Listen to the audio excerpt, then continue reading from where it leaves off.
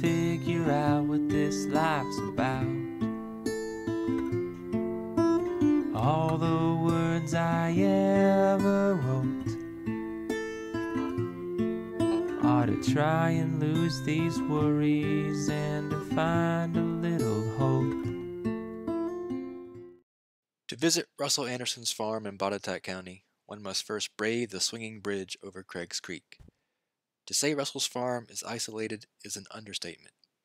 With no bridge access and the water level of Craig's Creek too high to ford much of the year, getting in and out of the farm can be tricky, unless you've been doing it for 69 years. As always, Russell is warm and welcoming and full of energy. He loves stories, like the one of the first time he and Stacy met.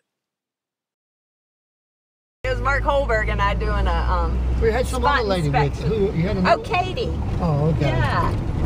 I backed into Russell's fence post and broke the gate post. Broke the gate post.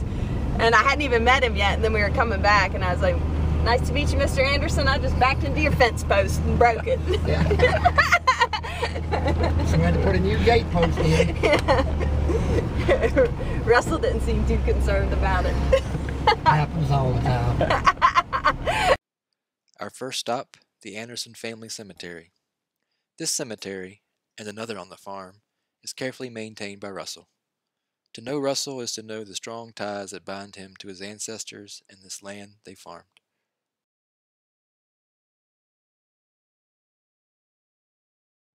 It was a nice rain, too. Yeah, 2 inches and 2/10. Oh, is that what you got? That's what I had, yeah.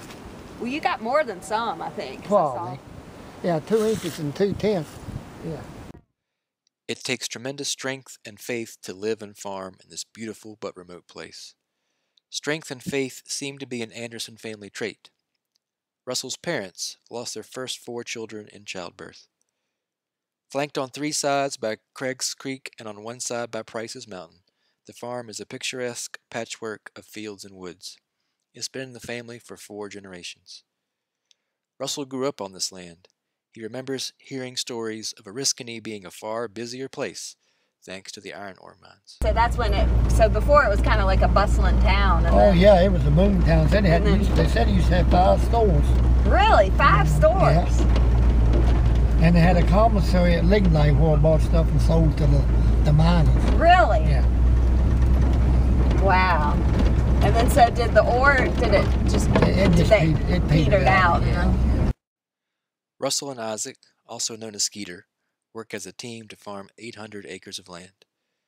In the last few years, Isaac's help has been invaluable to Russell. They make a great team. But the wind will tuck me in as the crickets sing their hymns, and the trees will be my shelter. See the moon shine through their limbs. There were things I once adored, but nothing moves me anymore. Who does the cooking? Both of us. He put the beans on and I'll put the taters on.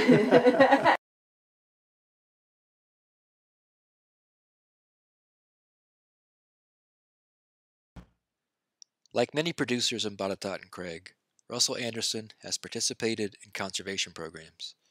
What sets Russell apart is his ongoing commitment to conservation. Many local producers have participated in multiple conservation practices, but the sheer number of practices Russell has participated in makes him stand apart. Since 1998, Russell has implemented 16 best management practices on his farm. BMPs such as revegetating former cropland, planting a riparian buffer, and installing fences to exclude cattle from Craig's Creek have all contributed to the district's efforts to reduce erosion and improve the water quality of the James River and its tributaries. One of the issues with best management practices is maintenance. For most cost-share practices, landowners are required to keep them maintained and functioning for 10 years. This spring, we inspected a number of district practices that were beyond their 10-year lifespan. Of course, all of Russell's looked almost as good as the day they were installed. Y'all's fence is still standing. You think you heard it? What year was that? Oh God, I don't know. It's been about 5 years ago. Yeah. Still standing. How often do the cows come over here? I'm going to get them over here in a couple of weeks now. Okay, cool. Yeah, I'll let them graze that in the winter. Nice. And then feed them in that thing. For Russell, utilizing conservation practices on his farm are about more than just protecting water quality downstream. It's about preserving the land and the only lifestyle he's ever known. You're the only one in the county left. The farms for a living. Farms for a living. So, There. yeah. Have to still go farming.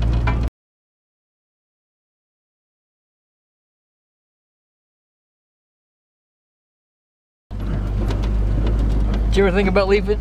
No, Why not? Never. no. Why not? I don't know. It's just my home. I don't want to leave. I've been here 69 years. I ain't figuring on leaving until they carry me out of here. How can he leave?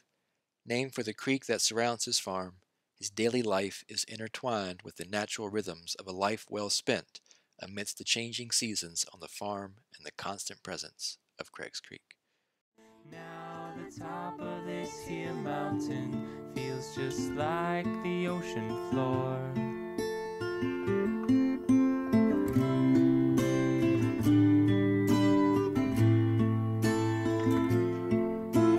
Running from familiar fear, screaming so loud that I'm hurting my own ears.